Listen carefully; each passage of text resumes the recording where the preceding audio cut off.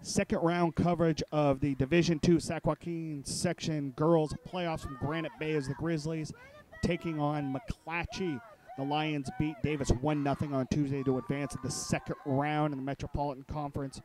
Champions kept Granite Bay at bay, as did the Grizzlies to the Lions.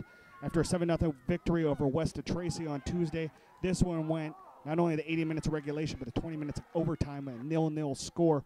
So we head to the pressure cooker that is penalty kicks.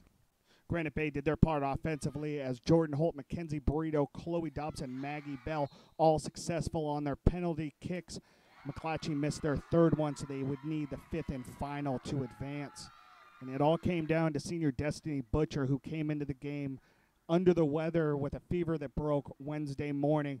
But in the final kick from McClatchy, Butcher knocks it to the right as the crowd goes wild, and she races into the arms of her waiting teammates as Granite Bay wins 4-3 in penalty kicks and advances to the semifinals against St. Francis next Wednesday at Granite Bay.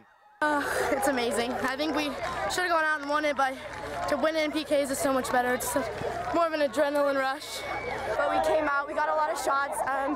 The defense did a great job defending us, so it was just great to finally get it. It was a little nerve-wracking there in the end, but it was a good win. The crowd was a big lift. Having home field helps a lot. A lot of times we talk about having a one-goal advantage, being able to play at home, and some of the girls might have been tired or limping about, but with their friends and families and the community here behind them, they were able to push through, and luckily it worked out well for us in the end. The semifinals will be Wednesday, May 14th at Granite Bay at 3:30 p.m. And reporting in Granite Bay for the Press Tribune, I'm Trevor Horn.